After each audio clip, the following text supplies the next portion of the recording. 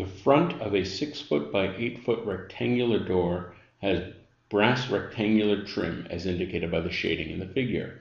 If the trim is uniformly 1 foot wide, what fraction of the door's front surface is covered by the trim? All right, so first of all, this is kind of an awfully wide door, a 6 foot wide door, but we'll let that pass. The total area of the door is 6 times 8, which is 48. We want to know how much of that area is taken up by trim. Well, if we consider this side rectangle right here, that has a width of 1 and a height of 8. So that's an area of 8.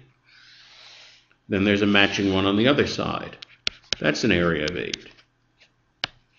And then this whole length of 6, we subtract 1 off on each side, so we're left with a length of 4. So this rectangle has an area of 4, as does that rectangle, as does that rectangle.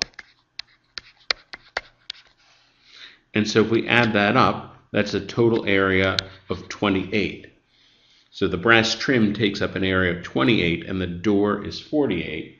We want the ratio now, 28 divided by 48. Well, we can divide both the numerator and the denominator by 4, and that brings us down to 7/12. And this is answer choice D.